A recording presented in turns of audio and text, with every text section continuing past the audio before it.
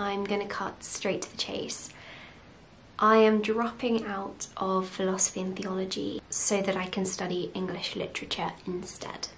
I'm so excited, but I'm just so nervous to make this announcement. And I know that sounds silly because the important thing here is that I have made the right decision. But equally, there's something quite daunting about sharing it because I've thought so long and hard about this decision. I haven't mentioned it once online because I wasn't sure if it would ever happen and I wasn't sure if it would be possible, but I'm announcing it now because it's final. I got the confirmation email yesterday evening to say that I had officially transferred courses, and so I'm going to sit down and talk to you about my decision now. The reason that I did stop the daily university vlogs was, number one, when I was told that I could transfer, I decided to still go to all of my philosophy and theology lectures and seminars until I was given the complete confirmation. I didn't want to fall behind in case anything went wrong at the last stage. So first reason, I was extremely busy with university work, and as always, university work, academics always do come before YouTube. And number two, the second thing is that I wanted to properly address the fact that I'm changing courses. I didn't want it to be just randomly mentioned in one of the university vlogs. I actually wanted to talk to you about why I've decided to do it. If you've got any questions, especially if you're thinking about transferring courses, then please do let me know in the comments. I will definitely be replying to these comments. So if you have any questions about transferring courses, how I went about logistically doing it, let's say that you are in first year or second year and you want to transfer course and you're just not sure where to start, then do let me know because I'm happy to go through that, because I know that it's really daunting and it's a really scary decision to make.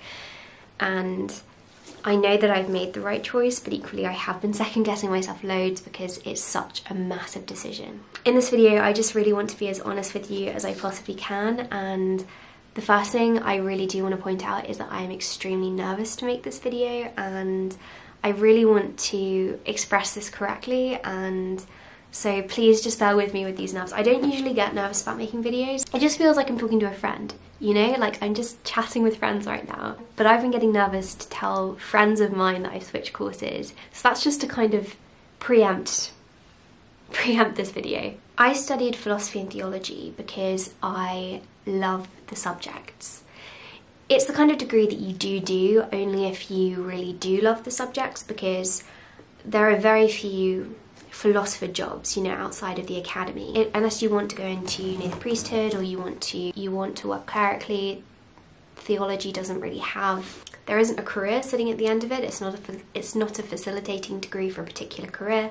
And unless you're Alan de Botton and planning on being the resident philosopher at Heathrow Airport, again, there aren't really particular philosopher jobs. There are a few, but they're quite rare and in between. So the reason I decided to do philosophy and theology is because I enjoy the subject. I love the subjects, and I have loved studying them at university level. So both subjects have helped me to think about the world a little bit more carefully, just a little bit more clearly, and I know that I benefited so much from both courses. So philosophy has taught me the building blocks of logic, and as a result of that, I feel so much more confident in constructing clear, cogent, sound, valid arguments. I've got the tools to create and form those arguments, and I think that's such an important skill to have. And I've been encouraged to question things which I previously never would have questioned. One of my favourite things we looked at was Berkeley's philosophy, and he basically said that nothing existed and that everything was an illusion. And actually my friend Natasha and I were convinced upon this idea when we were at GCSE level, so that one really resonated with me. It's incredibly interesting philosophy if you're interested in reading something and you're just starting out, because it's fascinating. And theology has helped me to better navigate political discourse, because at the moment so much of the political landscape is affected by religion. Religion is a focal point at the moment. So being able to apply the things that I'm learning to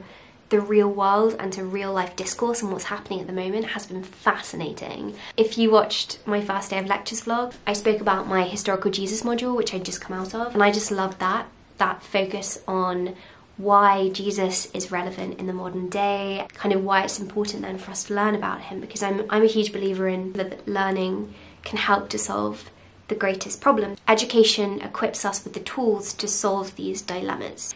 Even though lots of people deem theology a throwaway subject. They say, oh, why are you studying theology? That's not very, you know, it's not important. But I completely disagree. I think theology is a really important subject because religion is so focal to our anthropology and to ourselves and our society, and so understanding it is, I think, necessary. And that hyper-awareness is something that I was really taught and really inspired to follow and consider because of my 2RS teachers at A-level. Shout out to Miss Cooper and Mr. McCain. And I'm very sorry that I'm dropping philosophy and theology now. So thinking just about the philosophy and theology, the thing I really want to point out to you is that I don't regret studying it at first year. No part of me thinks, I wish that I hadn't, I wish I'd gone straight into studying English. I don't see last year me studying philosophy and theology as a waste of time because I came away with such important skills, and I feel like I'm more informed to do the course that I'm now doing. I loved first year. I really enjoyed it. If you've been watching my videos for a while, you might know that learning for the sake of learning is really important to me. I really enjoy the process of learning, and so loving the course is obviously very important. And I did love my course last year. I loved every single theology seminar and lecture. I looked forward to them so much, and I found philosophy fascinating, because who doesn't find philosophy fascinating? I loved my first year at university, and I was really happy with the grade I got at the end of it. But, and this is a big but, after much consideration, I decided that I wanted to drop out of this program so that I could pursue an academic study of English literature instead. And it's really difficult for me to articulate exactly why I've made this change, because as I've told you, I really did enjoy first year. That fact should be enough for me to continue into second year and third year. But there's been this almost aching for English, which I find really hard to properly articulate to you. The fact that I'm unable to communicate that is kind of, I think, why I'm most nervous to make this video, because I think that people are going to assume that I've made the wrong decision and that I should have stayed studying philosophy and theology because I enjoyed it. With philosophy and theology, I enjoyed it. And yes, I found meaning in it, but there was enjoyment at its core. But with English, I almost see me studying it as more of a necessity. Oh no, that sounds awful. I almost see studying English as something that I need to do, not just because I enjoy it, but because there's this thing which is just, the only way I can describe it is more. There's this moreness to English, which I don't find in philosophy and theology. There's this yearning to go further. When I read literature and when I read literary criticism, which I have been consistently reading over the last year, there's this yearning which I just didn't find in philosophy and theology, and that yearning was something that yearning of more in English, in literature, is something which I'd experienced from quite a young age. And it sounds really silly. I'm not sure if any bookworms will relate with me, anyone studying English, but being able to engage in academic English literature and academic study of literature gives me this fulfillment and this fullness which I don't find other places. And I know this is really, I'm sorry if this doesn't make any sense, but I'm just trying to communicate to you the reason why I'm doing it, and to me it seems so clear. My reasoning for this is just, it seems incomprehensible that I should continue studying philosophy and theology given the way that I feel about English. But then I know the natural question is, why didn't I study English in the first place? If I've got this internal understanding that that's the subject I have to be studying. And actually, I'm going to be completely honest with you, the whole way through last year, when people would ask me, what are you studying? I'd automatically go to say, English. I'm an English student, even though I wasn't actually studying English. So in terms of my identity, I was still identifying as an English student internally, even if I wasn't one. But if I knew that English was the right subject for me from the beginning, and I knew that I found so much joy and so much fulfillment and purpose in the academic study of literature, why didn't I do it from the beginning? And that, my friends, is a very good question. And one that I've been really trying to unpick, because I have been really trying to understand my decision and the process of decision making when I decided to change, because if you have been following my channel, you might know that I did actually apply for Oxford to read English literature and language. So I'd also been accepted into Exeter to study English with American studies, and that's basically where you take your second year abroad in America, because I'm really interested in American literature primarily. And after I got rejected from Oxford, I had this real internal crisis, because Oxford was something I'd been working towards for years, it seems like. It was something which had always been on my radar, something I'd always been thinking about, something people had told me, you know, you could go to Oxford, you could study English at Oxford, and I was told by teachers that I was capable of getting into Oxford, and there was this pressure that I put on myself to get in. And I think I, unjustly to myself, unfairly to my younger self, in that I know that I put immense pressure on myself, and I invested a lot of my personal identity into that application. I wasn't applying as my academic self, as my student. I was applying as my whole self. It was my heart and soul that was put into that application, and so when I did get rejected, it felt more like the end of the world, and it felt a lot bigger than it should have done. It shouldn't have felt as big to me as it did. And I'm really sorry, because I know that I wasn't entirely honest about this on my channel. I did post a video on the night that I was rejected, basically explaining that I had been rejected, but I was trying to put on this hope, and I was trying to put on a smile, and I was trying to be positive, and that is something I was trying to do. Like, post-rejection, I was trying to be positive, and I was trying to be happy, but my mental health was actually really, really bad in the 6 months following the rejection. I will speak about that at some point. This isn't the video. Maybe I'll talk about it another time, because I think it's important for us to share failures, and important for us to be raw and authentic as students, because everyone faces rejection, everyone faces failure. So why did I change courses? I think it was in the midst of post-rejection panic. And yes, it was 4 months after my rejection. I'd known I'd been rejected for ages, but I was still really getting over this, and I'd been thinking to myself, why was it that I was rejected? I really do think that around this time of April, when I'd given myself more time to think about it, I was in this state of denial, and I thought, oh, the reason they rejected me is because I didn't apply to the right course. The reason I was rejected is because I chose the wrong course, and I was actually supposed to study philosophy. Because I'd also been told by teachers from about year 8, year 9, that I should study philosophy when I went to university. So philosophy had kind of been on my radar before. When I was in year 12, I'd done some philosophy prep, like university prep for Oxford, to apply for philosophy. And so when I got rejected for English, I thought, that's it. The issue is that I applied for the wrong course. I was meant to apply for philosophy.